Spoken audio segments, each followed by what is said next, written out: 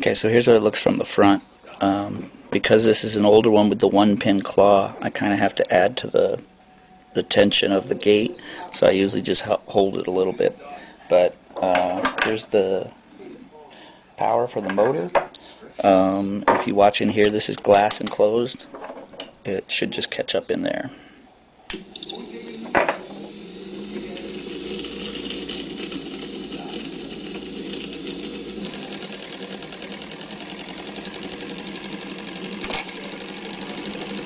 That would have been for a title.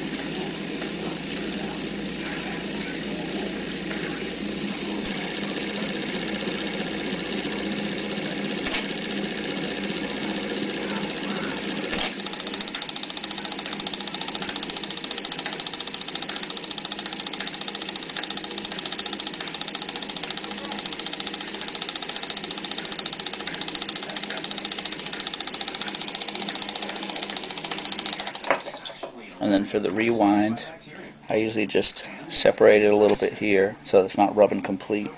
And then you have the little rewind thing up here.